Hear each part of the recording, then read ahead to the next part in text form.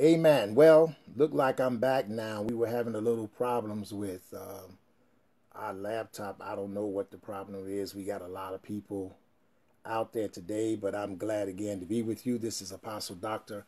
Sylvester Paul Brinson of the Brinson Institute, and we're coming live to you from our remote location. And so we're going to take some time out and say, come on in, Facebook. Give you some time to come on in, come on in, come on in, come on in, come on in, come on in. Thank you, Regina, for picking us back up. Come on in, come on in, come on in, come on in, Facebook. We'll give you some time to come on in. We're so glad. This is our normally hour. Those of you that has been monitoring us from 2 to 3 o'clock every Wednesday with Christ Family Network, and because of the pandemic, the studios are closed, and we've been doing remote at this point. And but we're just happy what God is doing and what God is doing in the land. I wanted to just talk to you today. I want to talk about, and those of you that saw part of the first 5 minutes of our other broadcast, I had put the title in there, but we'll put the title in later. We want to talk about chief apostles, the concept of chief apostles, the concept of Apostle Primus inter Perez, and talk about leadership and the whole concept of the apostolic. And thank you. I thank all of you that have been calling me. I didn't know so many people was watching our program, but I thank God for the variety of people that's watching me all the way, even our sons and daughters in Africa. Those of you that's been watching our program on the Brinson Institute and our teaching, continue to pray for us as we continue to do what God has called us to be in times like these. I was going through my books in my library, and because I know we're in another time and season, and I ran across one of the oldest books. I remember when the prophetic word came and pastoring way back in the 90s, and someone said, Dr. Brinson, God has called you to be an apostle. And I'm like, what's that? Well, I mean, I was pastoring on 63rd and Kings. What is an apostle back in those days? Probably in 1997 and 91, 92, 93, this whole concept of the apostolic was beginning to open, and Dr. Jonathan David, along with others, wrote a book, and this book is probably, I don't know, you might be able to still get it. In some place they say it's out of print, Apostolic Strategies Affecting Nations. This copy is a second edition of 1999. It was written in 1997. But let me read a passage out of Jonathan Davis' book. I want to read something out of this that he wrote in 1997, and I want to see if this checks you, if this really talks to your heart, because this was way back in 1997 when he first wrote in fact, the author wrote his first textbook on the prophetic in 1988 called Blind Eyes, but he developed it on. Listen to what it says. It says, the Lord is raising up such churches. It said, this is the most powerful prophetic time in the destiny of nations. The years ahead of us are years of great significance and are being seasoned with abundant grace for the rising of governing territorial churches. These apostolic ministries and teams will become the stronger men and women of their cities, governing over the spiritual atmospheres and keeping the spiritual climate conducive and correct for ongoing victory for an advancing church. Thy kingdom come. Note, he said, the Lord is raising up such churches and ministries across the earth who will be responsible to keep the heavens open for the Lord. This apostolic mandate and authority is being placed upon these ministries, and there's a new breed that will become pillars of the church. God is retraining his leaders to become builders of the spirit realm, making them become relevant in our times and keeping them abreast with what the Holy Spirit is doing in the earth today. What is the Holy Spirit doing in the earth today? I mean, we got to really look at what is happening, what is going on. And so as I begin to thumb through this book that I bought way back. I just said, wow, this sounds like something is happening in the name right now, change. Let's look at it, what he says in chapter. He said, most changes are crammed into every day of our lives. Then our great-grandmothers, our grandparents, our people, even in our age today. Changes of all kinds. Look at it. Now, he writes this in 1997. Economic, social, cultural, technological, political, religious are happening at an accelerating rate. Changes. In some of these areas, it's just not accelerating, it's exploding. Look at what's happening around us even now. For us to be able to ride these waves of changes, we need to have clear apostolic strategies that will help us have objective action plans to build for the future. What is our objective plans at building for the future? What plans do we have? Now, when we look at the whole situation as we go on today, we talked about it in our last show that Jesus told Apostle John on Isle of Patmos, I want you to put together these letters and send them to the 7 churches. Different churches dealing with different issues and different geographical areas. He said, I want you to write, because I am he that was, is, and is to come. I want you to write those things that was, those things that is, and those things that is to come. So at this point, as we stand in what is, we must look at and be able to evaluate what was. What was going on before the pandemic? What is going on as a result of what we're going through right now?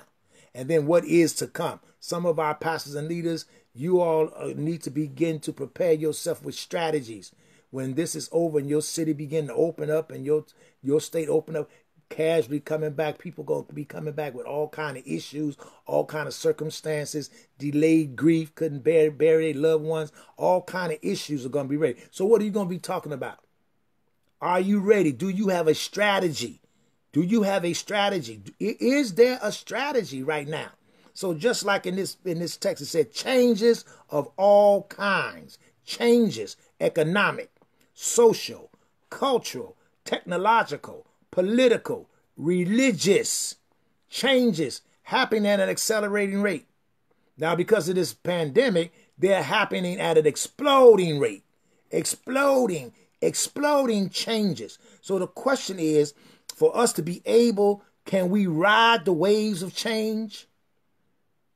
We need to have a clear apostolic strategy that would help us have objective action plans to build for right now in the future. Now, Jonathan David is writing this in 1997. Anything built today must have the view of the future culture and environment for it to remain relevant and useful. Everything that I do and build now, I build it in the looking at the future, what is to come. To build as we built in the past, while the world we are trying to reach is changing drastically, would mean that our religious blindness has put us out of reach with reality. Jonathan David writes this in his book in 1997. We are bound to become victims instead of victors if we stay with the old path. Stay with the old path. The new pioneer leader, Jonathan David says in his book, the new pioneer leader God is remaking and retraining today, all of us, including myself. I've been in ministry over 50-some years. I'm going through a retraining and a remaking, a reevaluation. You must ask yourself as leaders, are you being retrained? Are you reevaluating? Or are you stuck? You stuck. No. The leader today, the new kind of leader and our churches must benefit from change instead of fighting change. Change no longer is the ruler of our lives and ministry, but only the rule. Change is not the rule, it's the rule. The rule is, are you changing? Are you constant changing? Change no longer is the rule of our life and ministry. Instead of resisting changes in our thought paradigms, we must welcome and seek harmony with change. How many of us right now have welcomed the change, looking at change and seeking, okay, things are changing. Well, why are you crying? No. What's the strategy now? Because the changes are happening, what are the strategies? How do you harmonize and bring harmony to the melody of change? How do we do that? How have we learned? How are we learning to make changes work for us rather than against us? Like a surfer. You know, surfers, they ride, Jonathan Edward, he said, they ride the waves of change using his powers to take them where they want to go. Now, this was written in this book, Apostolic Strategies Affecting Nations, and I've just pulled it out of my library off my shelf that I've had and way back in the 90s. He wrote this book in 1997 about Apostolic Strategies Affecting Nations by Jonathan David. You might be able to get it some places. Some places they have it out of print, but you might want to look at it and look for it. I just wanted to bring that out, but I wanted to really begin to talk about some things in the apostolic because I have heard, I have seen, and I've witnessed so much concern and confusion about this whole concept of the apostle. But I want to zero in on the whole concept of the chief apostle. Brinson, what about a chief apostle? I mean, you know, we as a church and a community, we can get so sidetracked off of stuff. That's so silly. When it comes down to the church and its leadership, we almost act like the church and its leadership has developed in a vacuum. Has developed in a vacuum of human nature.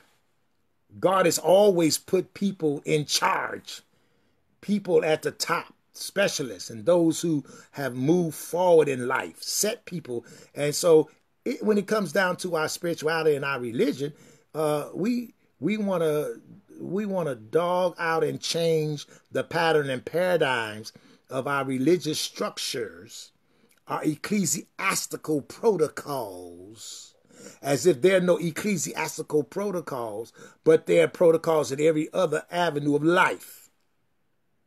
Protocols in every avenue of life. Protocols, and you got the chief this, the chief that, the chief this, the chief of police, the chief fireman, the chief this and the chief that. It's all built into the structure of culture and life and living.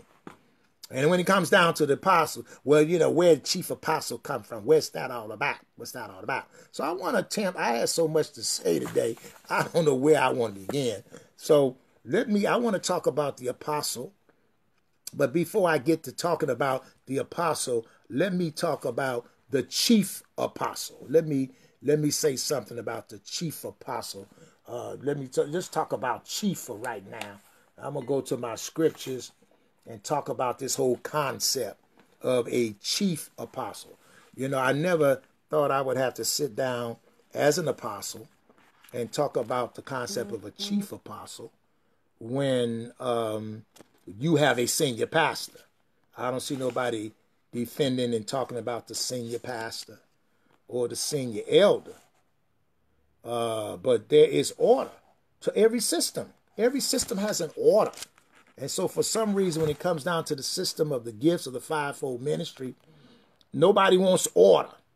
Even Paul says it in 1 Corinthians 12 and 28. Let me go back and read. Because in every system, no matter how the hierarchy is in the system of what God has set the churches in order, he still sets administration. And I guess we just understand that. God would not have his church out here just doing things and going places without any order. Without any order. So he gives us the gifts in Ephesians 4.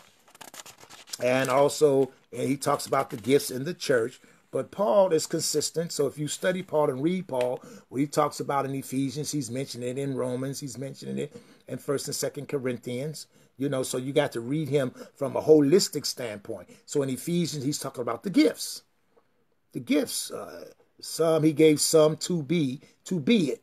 Not to think about it, not to dream it, not to want it. No. He gave some to be. Be apostle. Be prophet. Be evangelist. Be pastor and teacher. Be it. That's a gift to be. To be it. To be it.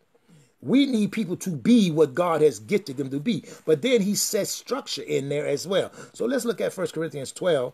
And I want to go to 12, 2 Corinthians 12. No, 1 Corinthians 12. I'm jumping ahead of myself. So we're going to look at 1 Corinthians 12. Now, when he talks about the bits and pieces of the body, Apostle Webster, God bless you, man of God. So many people is on today, but I want to give gratitude to you as my brother out there in Arizona doing a great work. I salute you. But here it says apostles. So therefore, when he goes down to 1 Corinthians 12 and 20, it says, verses 28, it said, "And God, now ye are the body of Christ and members in particular, and God has set some in the church." Now, this is where Paul talks about not the gifts now. He's talking about the offices now. God has set in the church. Now, he gave and equipped the saints gifts. He equipped the saints in Ephesians to do the work of the ministry and equip the saints and all of that. But now he says, now, but on this rock I build my church. I give some order. So Paul he moves from talking to the church at Ephesus about the gifts. He said, well, since 1 Corinthians, they all ain't got no order. They all over the place. Let me lay out some order for them. And so God has set some in the church, first apostles, secondary prophets, thirdly teachers, after that miracles, then gifts of healing. Gifts of healing. That's different paradigms of healing. Helps, governments, diversities of tongues. So within the church structure, we've got to have some miracles. Wow, some of us with this pandemic, we need miracles. Where are the miracle workers at? Who specialize in miracles? Miracles. Then gifts of healing. Different modalities of healing, different types of healings. Helps. Now, in order, if God has said that office of helps in the church, plural, that means the church has to have a right to define what it needs and what it calls helps. He gives the church the freedom and the capacity for naming. He gives the church the clarity. God gives clarity in the church to say, look, I'm going to give you a general overview, but be fruitful, multiply, replenish, and have dominion. And in those things, you need to name stuff, organize stuff, structure stuff, put stuff together. I've said it in the church, but if I've said helps in the church, then what kind of helps? Somebody got to give some names to some helps. And I'm saying titles is an overview of a task. And a task, how you do your task based upon your title, is called technology. Thank God for Apostle Bradshaw Webster. You know, that's Bradshaw. Title, task, technology. So I don't want no title. Well, no, you don't want to be evaluated. Everything has to have a title. The title is nothing but a summary overview of the task. So if people just went and grabbed the title, that's because they didn't understand the task. The task go with the title. And then how you do your task because of your title is your technology. People get fired off of jobs because what? Their technology is jacked up based upon the task they was hired for and given a title to.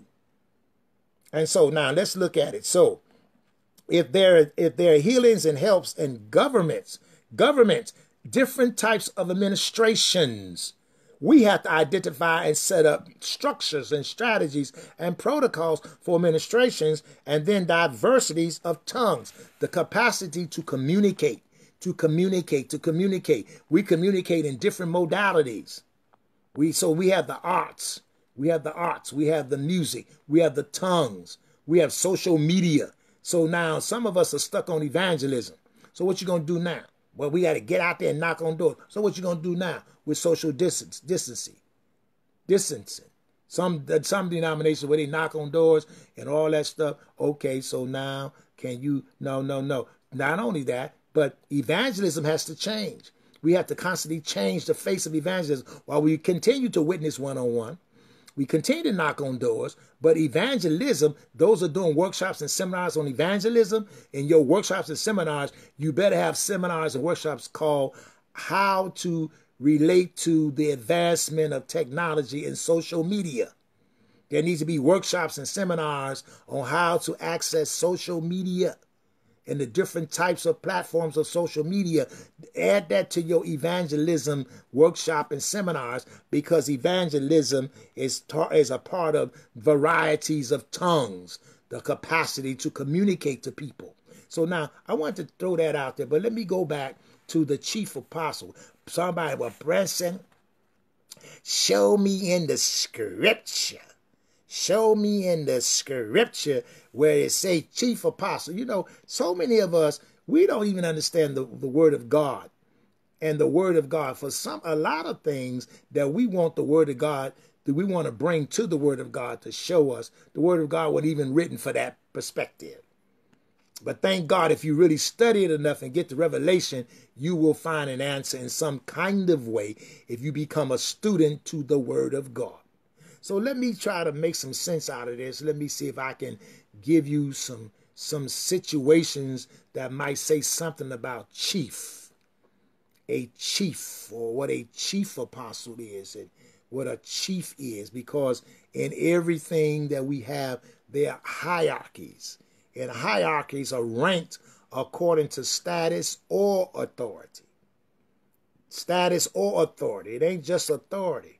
And then there are some situations that's related to that, and as a result of the status and authority, there's a certain lifestyle and character that goes with that. So we want to look at that. Let's go then to 2 Corinthians chapter 11, verse 5. Paul is writing, and let's see what Paul is talking about in 2 Corinthians chapter 5. I'm trying to make my platform for the chief apostle. I got a call to some other stuff about show me. Apostle Branson, show me. I said, well, I'm a governing apostle. Well, now you really going off. All right, so let's look at how can we look at chief? How does chief? Let's look at 2 Corinthians chapter 11, verse 5, and see what Paul has to say in his writings. Let's see. Let's look at verse 4. For if he that cometh preaches another Jesus, whom we have not preached, or if we receive another spirit, which ye have not received, or another apostle, which ye have not accepted, ye might well bear with him. Paul says, for I suppose I was not a whit behind the very chiefest apostles. Chapter, you said show you chief. So right here, Paul is discussing that within the context of the church, he considered some apostles to be chief. Because if he didn't, he wouldn't have used this verse that says, I suppose I was not a whit behind the very chiefest apostles.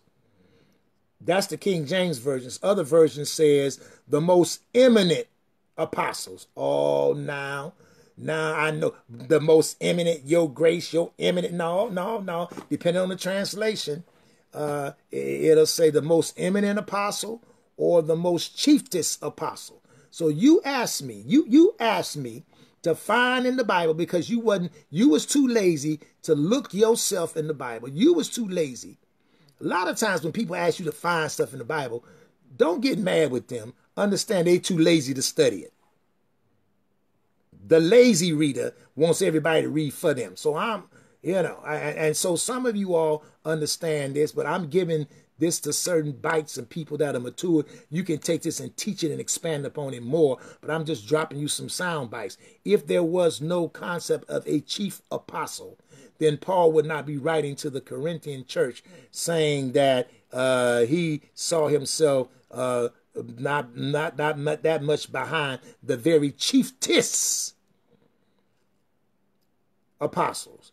So that means there were chief apostles. There was more than one chief apostle. There were apostles that were considered chief apostles or eminent apostles or leading apostles. So they were known as chief apostles, or he didn't see himself as chiefess of the chiefs or chiefess or having some sense of chief. But I wanted to bring this up because somebody called me and somebody texted me and told me find in the Bible where chief apostle is there. So that's one. Now, you can take it from there and argue with yourself, but there's one. Romans chapter 16, verse 7. Let's look at what it says.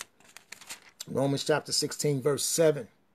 And so here, let's start out with Paul in verse 5. It said, likewise, greet the church that is in their house. Salute my well-beloved Ephesus, who is the first fruits of Arcadia unto Christ. Verse 6, greet Mary, who bestowed much labor on us. Verse 7, salute Andronicus and Junia, my kinsmen, and my fellow prisoners, who are of note among the apostles. Other translations say, who are of chief among the apostles, who were in Christ before me. So Paul talks about, depending on the translation you got, that Andronicus and Junia, which was his kinsman, and Junia here being a female apostle, even though scholars say no, Junia was a male. Other scholars say no, Junia is a female. I'm not going to argue because God calls all of us, and Paul said there's neither male nor female. So you go back and you figure that one out. But anyway, I'm trying to make a point. He says that my fellow prisoners who are of note among the apostles. There was a consideration that there were 70 apostles back in those days that were of note. 70 apostles that were chief or eminent in the church. Take that, look at it, go and read it. You asked me to find some information for you. So what I'm doing, technically, I'm just trying to give you some information to show you where we are. I just want to get some information to show you where we are when it comes down to chief apostle or eminent apostles or chief ones. Let's look at 1 Timothy chapter 1, verse 15. I want to go there so that we can also see where we at. 1 Timothy chapter 1, verse 15. Okay. Let me see here. Let's see. Chapter 1, verse 15. This is a faithful saying and worthy of all acceptation, that Christ Jesus came into the world to save sinners, of whom I am chief. Now, Paul is telling Timothy he was a chief sinner. There's chief, fine chief in the Bible. Well, if he could be a chief sinner, why can't he be a chief minister of the word?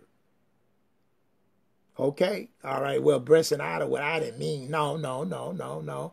You asked for me to give you information of chief. So let's stay with that. Now, what we understand is that when we start talking about chief and chiefs, and we're talking about ranking, we're talking about a whole situation of leadership. And I wanted to bring that out because we have different experiences in that. But let me just stay in the New Testament right now, because I could go Old Testament, because I probably want to segue to something else that's put it in my spirit at this time. But I want to go to, let's talk about chief then. Let's stay with chief. Let's stay with the chief concept. Let's go to Matthew chapter 20. Well, I don't know about that Old Testament. Well, let's stay in the New Testament for a minute. Matthew chapter 20. And let's look at verses, start at verse 20. Then came to him the mother of Zebedee's children with her sons, worshiping him, desiring a certain thing of him. And he said unto her, what wilt thou? She said unto him, grant that these my two sons may sit the one on thy right hand and the other on thy left in thy kingdom. She wanted them to be promoted. But Jesus answered and said, ye know not what ye ask.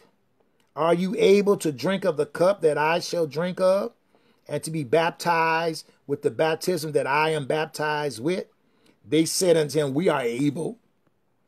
And he said unto them, ye shall drink indeed of my cup, and be baptized with the baptism that I am baptized with. But to sit on my right hand and on my left is not mine to give, but it shall be given to them for whom it is prepared of my fathers. And when the 10 heard it, they were moved with indignation against the two brothers. They trying to get all up there, trying to be the head poobah. What's going on? But Jesus called unto them and said, ye know that the princes of the Gentiles exercise dominion over them, and they that are great exercise authority upon them. But it shall not be so among you, but whosoever will be great among you, let him be your minister. Now, he did not say that they could not be great. He did not say that. He did not say they could not be chief. He said that if they will be great among you, let them be your minister. He did not say you cannot be great. He said, let's look at the character. Those who want to be great, those who want to be chief, you chief apostles, you senior pastors, you master prophets, you master teachers, nothing wrong with that. He just said that make sure that your personality and your character is that of service. Be a minister. You're submitting yourself to minister. Like Jesus was the chief apostle among his disciples. He got down. He washed their feet. He ministered to them. He was sensitive to their needs. And whosoever, and now, okay, well, Brent said, I still ain't seen no chief in the Bible. Well, Matthew chapter 20, verse 27. Let us see what it says. And whosoever will be chief among you, let him be your servant. He said, and whosoever will be chief among you, let him be your servant. He didn't say there cannot be any chief among you. Let's get that right now. He didn't say you couldn't be a chief. He was talking to his apostles, right? So if he was talking to his apostles and discussing chief, well, that says to me that there was some concern about chief apostles and chief among, and they were the apostles. Oh, come on now. See, now y'all want to change it now. Come on, stay with the text. Jesus says in Matthew chapter 20, he did not dog out chiefs. He gave a description. He gave a definition. He said, whosoever will be chief among you, let him be your servant. Even as the Son of Man came not to be ministered unto, but to minister, to give his life a ransom for many. So that would give me a definition of a chief apostle, how to relate to a chief apostle, because a chief apostle is not come to be ministered unto him with flunkies all around them. No, the chief apostle's position and ranking of his authority and grace given to him or her is because they serve, because they are ministers. That's what a chief apostle is.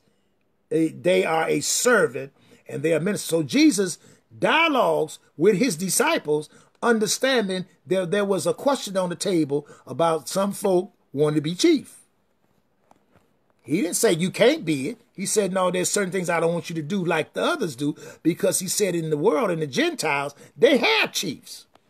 They have systems of authority, and they make you kiss and sniff and do things and maintain your rank. He said, but I don't want you treating people like they treat you, like they treat others. But he never discussed or denied the capacity of a group of people having chiefs. Aha. All right, Branson. No. Come on. Let's stay with the flow. Let's look at Matthew chapter 23, verse 11. since you want to find chiefs in the Bible and you want to get in a discussion about that, 23:11. 23:11. Let's see what it says. It says, he says, let me see. Let's go up here.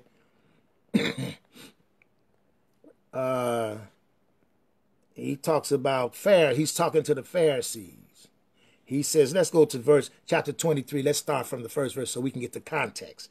Then spake Jesus unto the multitude and to his disciples. St. Matthew chapter 23, verse 1. Saying, the scribes and the Pharisees sit in Moses' seat. That's leadership, judgment. That you got to go back and understand Moses' seat. Moses' seat. All therefore, whatever they bid you observe, that observe and do. But do not ye after their works. So now the scribes and Pharisees was the leaders of the religious community. So he says now based upon their position and the office, you got to do what they say do. But not do they works. You don't have to do what they do.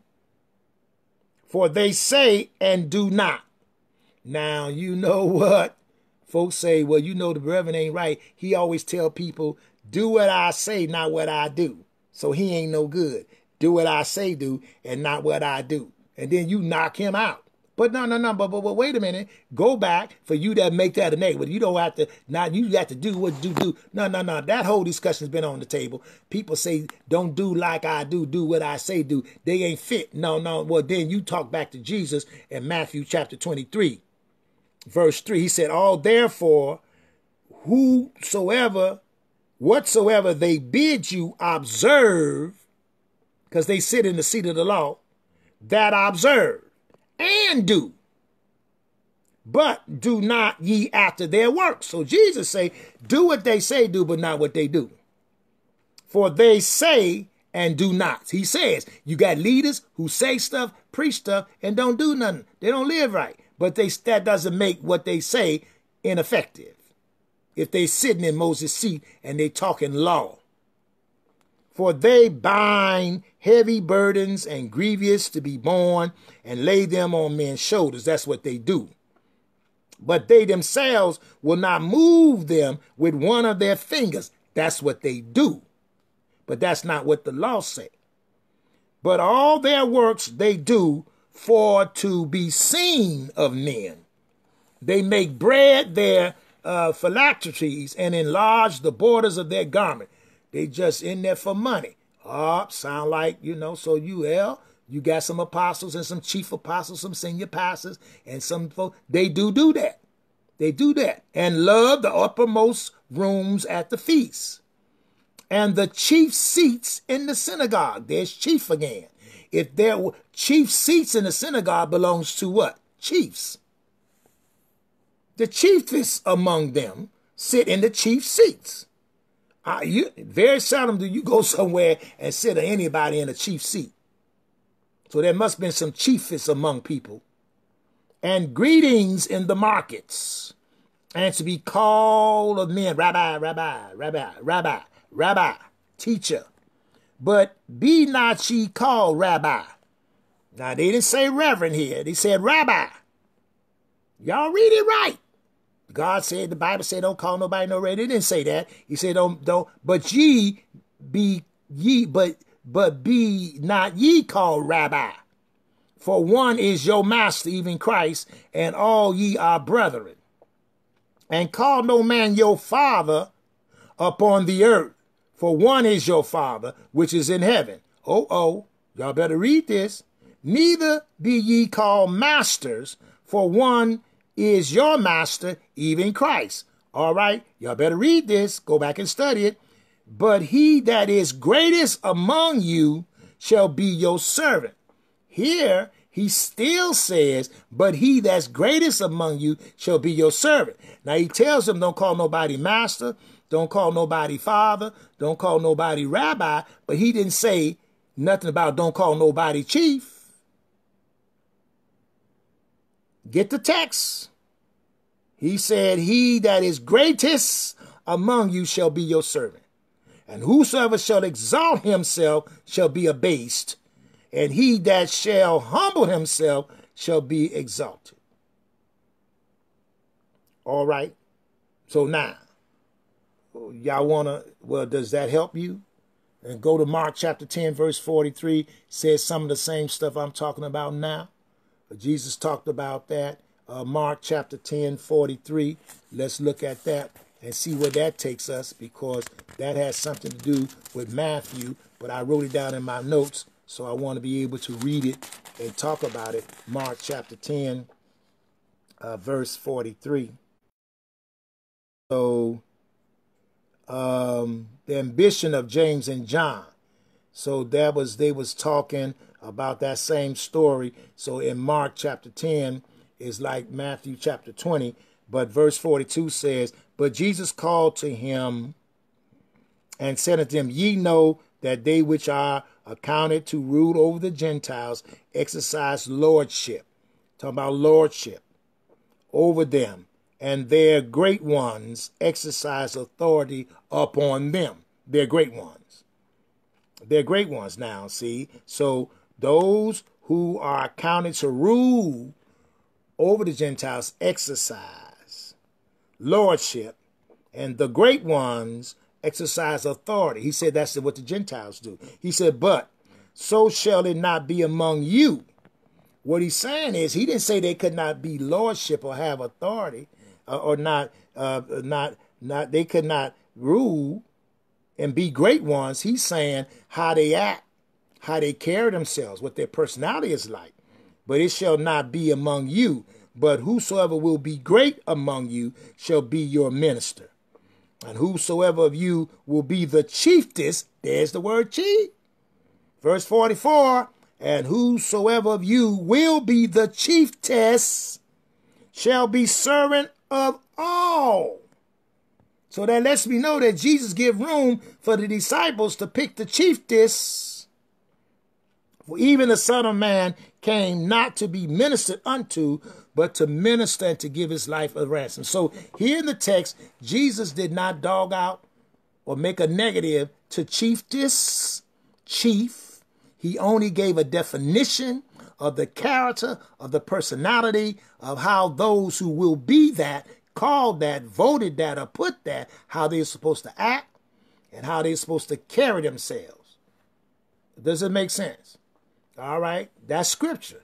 Now, you know, y'all can go back and read it yourself, but I don't care how you interpret it. You ain't going to twist it to tell me there's no chief or no chiefess in the Bible. I just wanted to, that was my point.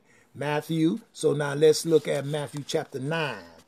Let's see what that is, verse 33 and 35, because there's the truth. And he came to Capernaum, and being in the house, he asked the disciples, what was it that ye disputed among yourselves by the way? Disciples had a major discussion on their way to Capernaum. And they was talking about that James and John issue, about who going to be the chiefess. So evidently that was a discussion all the time, because the mama tried to pull rank for her sons and wanted to go get their sons to sit on the left and right hand. So I know that started something. You know among preachers how we do. We, come on, Brinson, let that go now. Come on, let it go. No, we ain't going to let that go. Certain things we get to discussing ain't going to let go. I thought y'all forgot that. No, I ain't forget. Some people, you can get in a discussion on some stuff and they get bent out of shape, and 2-3 years later, they still ready to discuss that matter. They ain't letting it go. You in the car, y'all went to breakfast or lunch or whatever, had a discussion. You thought it was over. They got on the phone and called you when you got home. So the disciples wasn't letting that go. All snap. You gonna get your mama to put? Oh no. But they held their peace, for by the way they had disputed among themselves who shall be the greatest.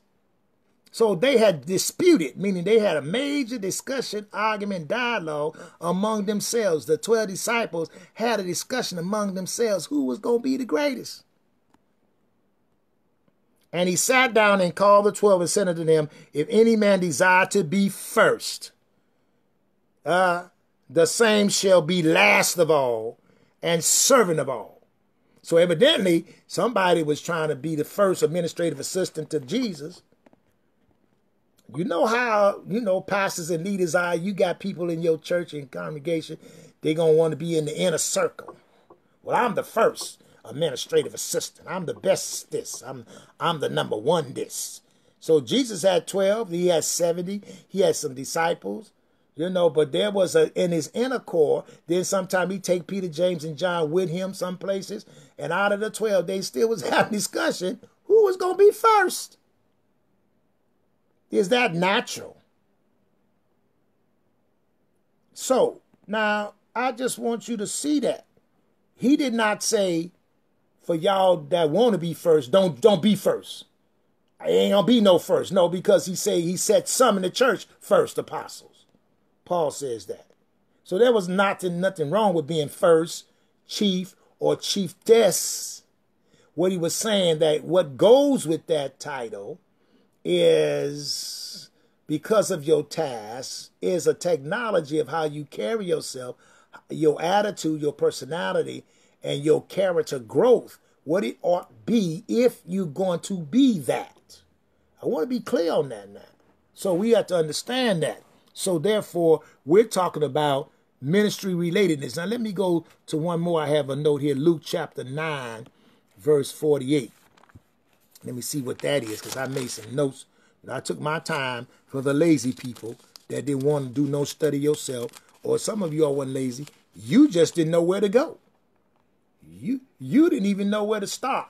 Well, Brinson, I know that was a discussion, but I didn't even know where to start even looking.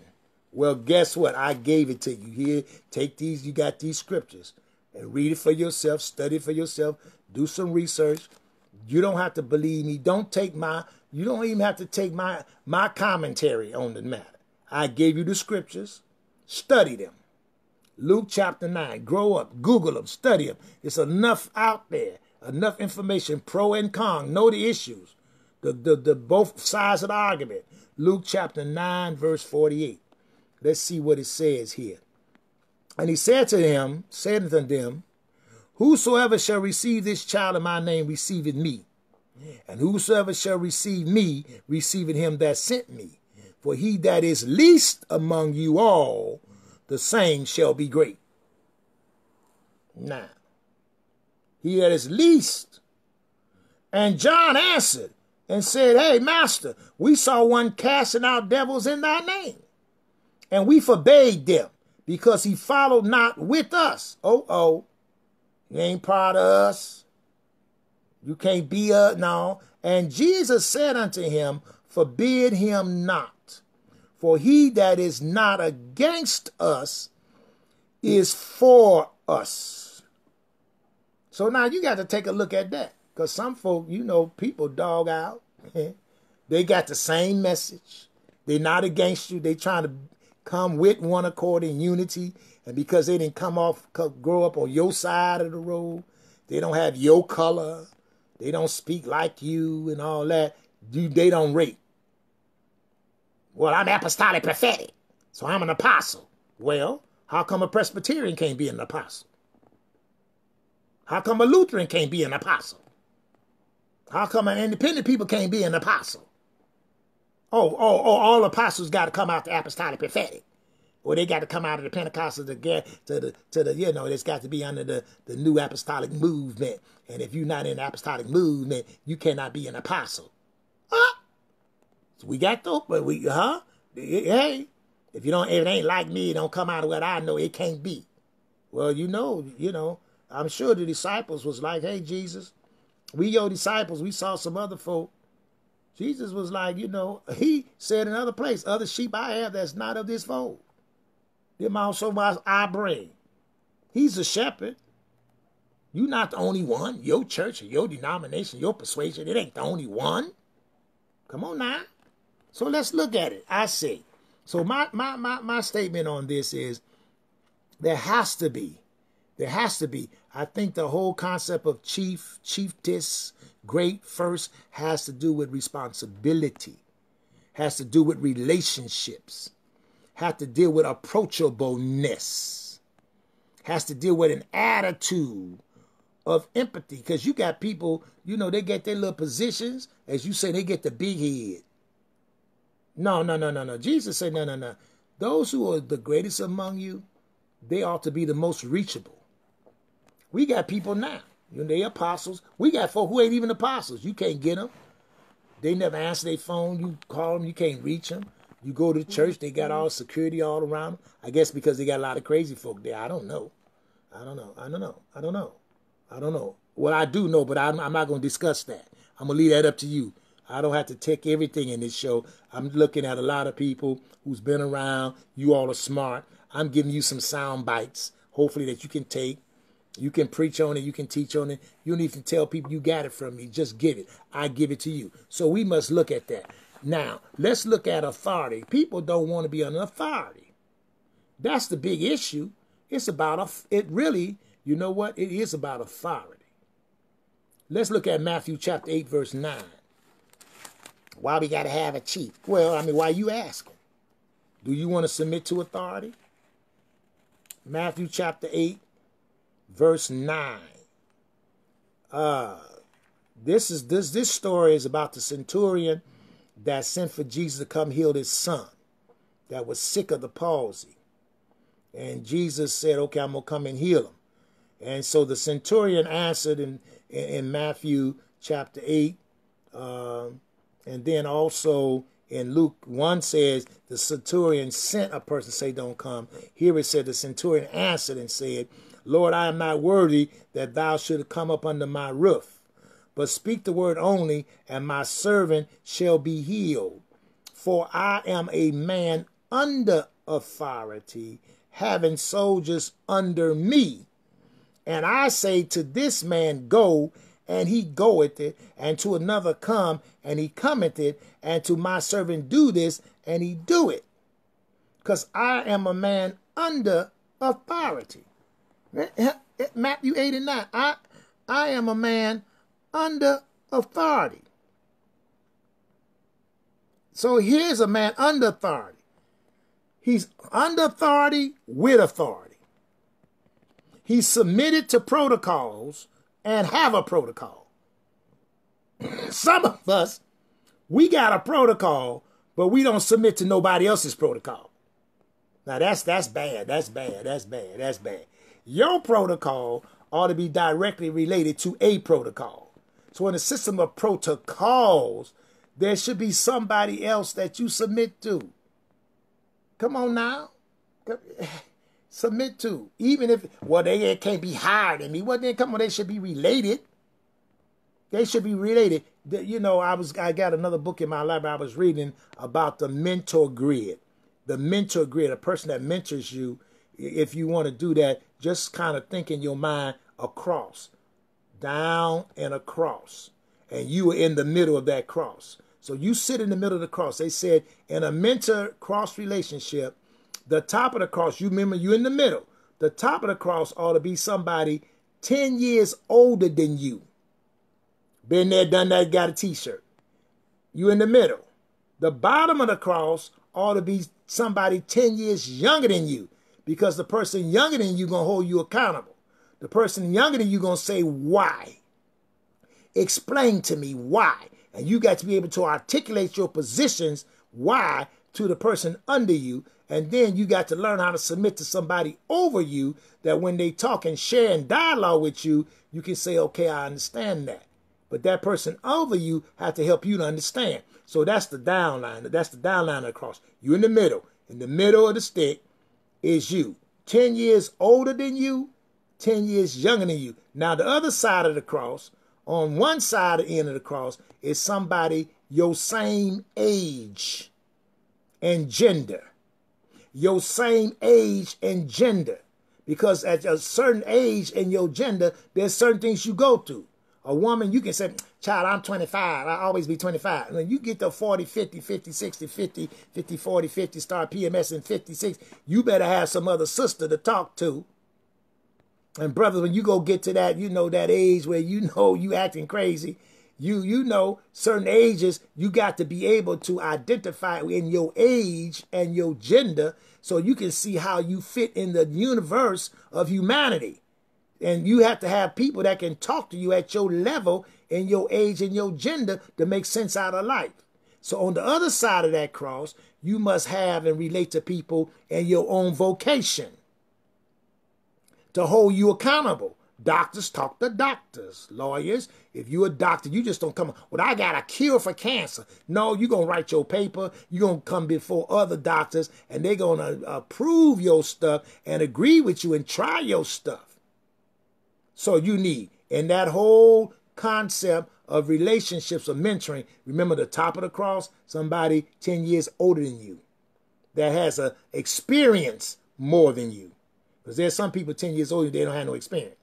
No, somebody in experience. And then there's somebody 10 years younger than you, you in the middle. Then on this side, somebody your same age and gender that can talk about life and its experiences as you go through at your age. And then on this side, somebody in your same vocation that can talk about the varieties and hold you accountable. That's called the mentoring grid. So we've got to have people that touch our lives. So you got to be able to understand there's a relationship of being under authority and over authority. If you're not under authority, you jack up your over authority. Jesus says if you're going to be first among them, you have to be the greatest. All right, well, just do because I say do. No, no, no. So the man of God said, the centurion said, I understand authority. I understand principalities. I understand powers and rulers, and I understand authority. I understand power. I understand power. People that understand power and authority, why you going to be, I think it was Apostle, my good sister, Prophet Loretta Pickett said, Brinson, we got a lot of people who don't want to submit to the natural laws, but want to jump into the spiritual laws, when the biblical text said first natural, then spiritual.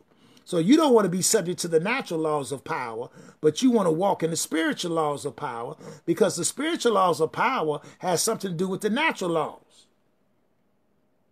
All right, I know that there's been some information that's frustrating, but let's look at human. So we're talking about authority. We're talking about in life, God has set up human authority and governments. Okay, let's go to Romans chapter 13, verse 1. I'm giving you all scriptures. I hope that some of the preachers and others that's listening to me can take this, and you all take it and do what you got to do. You know, some of you pastors, you couldn't even submit to the government, say, stay home, close your church. I mean, come on now. I mean, it ain't gonna hurt. I mean, people, please. I ain't even go there. I ain't gonna go there. Let's look at Romans chapter 13, verse 1. Says, Paul writes, he said, let every soul be subject unto the higher powers. For there is no power but of God. There is no power but of God. So any power that exists comes out of God. Well, Brenton, I don't, hey. The text says, there is no power but of God, and the powers that be are ordained of God. Whosoever therefore resisteth the power, resisteth the ordinance of God. And they that resist shall receive to themselves damnation. It says speeding is 35 miles an hour. Go 50. The damnation, you're going to get a ticket. You're not getting into an accident. For rulers are not a terror to good works, but to evil. Wilt thou then not be afraid of the power? What you afraid of the power for if you ain't doing nothing? Do that which is good, and thou shalt have praise of the same. For he is the minister of God to thee for good. But if thou do that which is evil, be afraid. For he beareth not the sword in vain. For he is the minister of God, a revenger to execute wrath upon him that doeth evil. Wherefore ye must needs be subject, not for wrath, but also for conscience sake. Don't be subject and get an attitude about it. Be subject because in your mind you've thought it through. For conscience sake, you're going to be subject to the law of the land. For this cause Paul says, for this cause pay ye tribute also, for they are God's ministers. They're God's ministers. What? You mean the president, the politicians, the leaders, the voted people, the governor, the mayor, the supervisor on your job. What? They are God's ministers, attending continually upon this very thing. Render therefore to all dues tribute. Jesus said, render to Caesar the things of the Caesar, and God the things of the God. That's what Jesus said. Now Paul comes along in Romans chapter 13 and says in verse 7, render therefore to all their dues, tribute to whom tribute is due, custom to whom custom, fear to whom fear, honor to whom honor.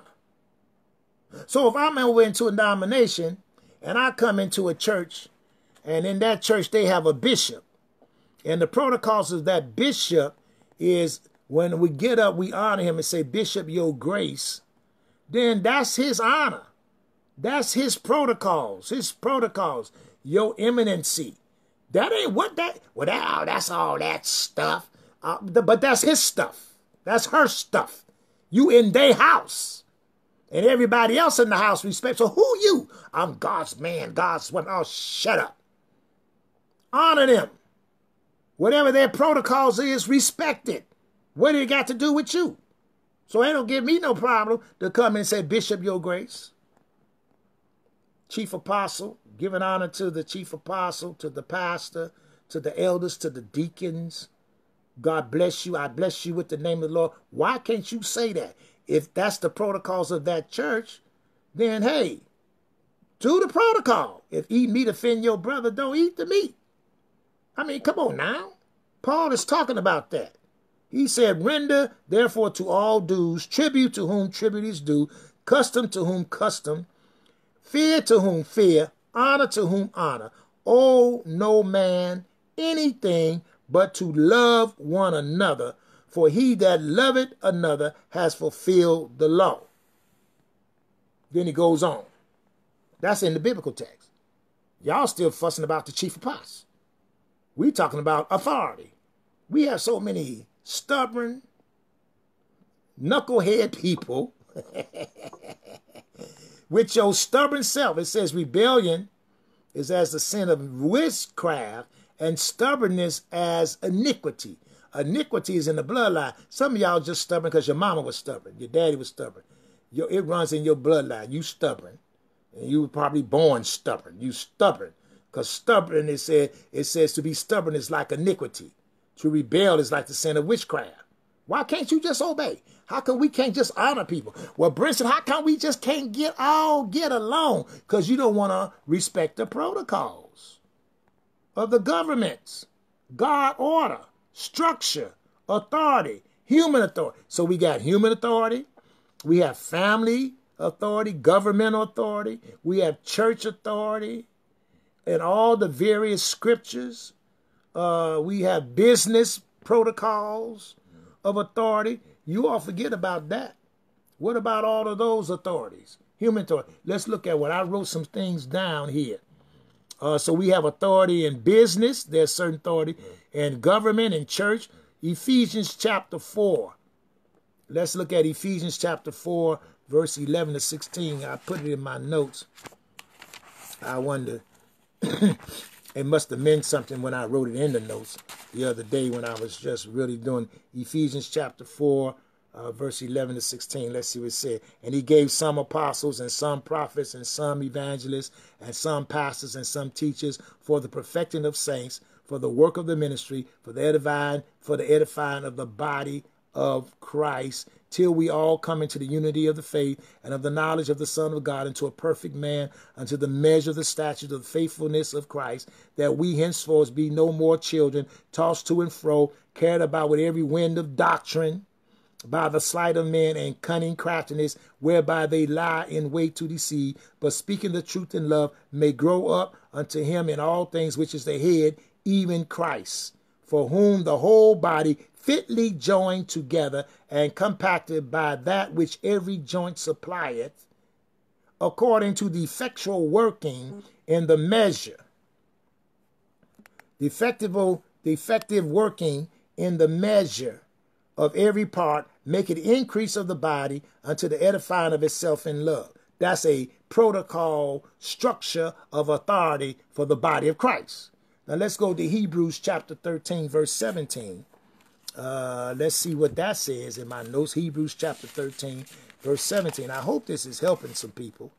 I hope that all this research I did, that some of my leaders and others that's watching, I hope that you take this information I gave you, rework it through your process, run it down to your paradigms, put it in your notes and explain it to your people and put it as a part of your agenda, how it best it fits you.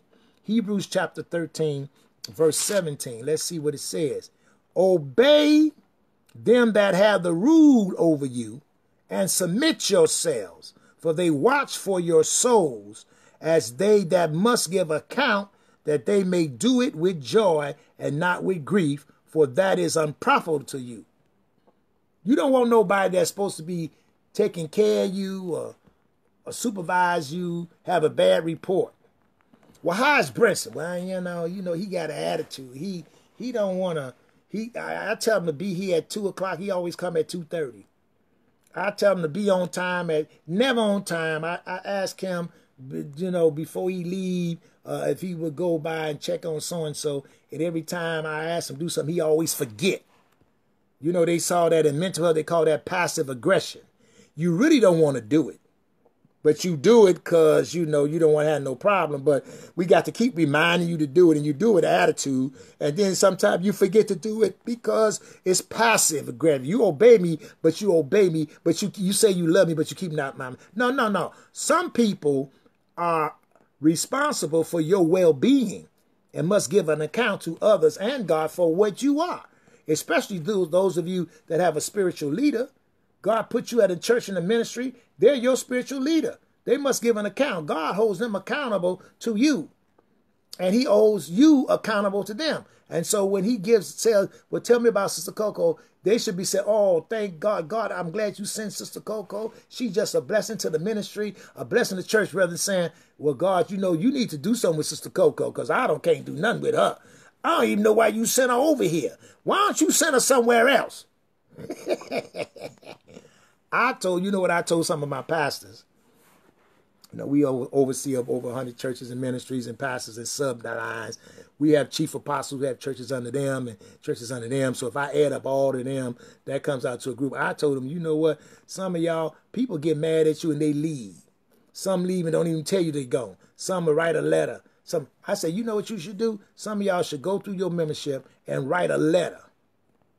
And seal the letter. And that church, and stand at the back of the church and get them letters out. Say, open them when you get home. Say, dear Sister Coco, this is to notify you, you're no longer part of this ministry. I release you. Because if they get mad, they're going to release you anyway. So, you know, a little leaven out the lump. So some of y'all need to feel free to release certain people, let them go. You know, they God's people anyway. You know, you trying to go, they got all hell in your church and all going through all kind of stuff. You trying to put up with them. They don't obey. Let them go. So you could have peace. He called us to peace. Okay, 1 Peter chapter 5. Let me see what I put down there for. This come out of chief apostles. And I didn't get to my other thing, so maybe part 2, I'll probably do that. But 1 Peter chapter 5, verses 1 through 11. 1 through 11. 1 Peter chapter 5, verses 1 through 11. Look at it. The elders which are among you I exhort, who am also an elder, and a witness of the sufferings of Christ, and also a partaker of the glory that shall be revealed. Feed the flock of God which is among you, taking the oversight therefore, not by constraint, but willingly, not for filthy lucre, trying to make some money, but of ready mind. Neither as being lords over God's heritage, but being examples to the flock. And when the chief shepherd shall appear, ye shall receive a crown of glory that fadeth not away. You may be a chief shepherd, but there's a chief over you. You a man under authority and over authority. So you have authority as a chief, apostle, a chief, this, a senior pastor, but there's also somebody have authority over you. Likewise, ye younger, submit yourself unto the elder. Nah, millennials. Y'all hear what I say? Huh? Y'all hearing what I say? Submit yourselves. It says, you younger, submit yourselves to the elder. Yea, all of you be subject one to another. How come we just can't be subject to one another? Give each other some room. Yea, all of you be subject one to another and be clothed with humility. God resisteth the proud, give grace to the humble. Humble yourselves, therefore, under the mighty hand of God, that he might exalt you in due time, casting all your care upon him, for he cared for you. Be sober, be vigilant, because your adversary, the devil, is a roaring lion, walking about, seeking whom he may devour. Whom resist steadfast in the faith. I'm telling I'm going to pray that the devil get away from me. No. Peter said, resist the devil. Jesus said, resist him, he'll flee. Don't go praying, I pray on that devil, I beat the devil. No, just resist. Resist steadfast in the faith.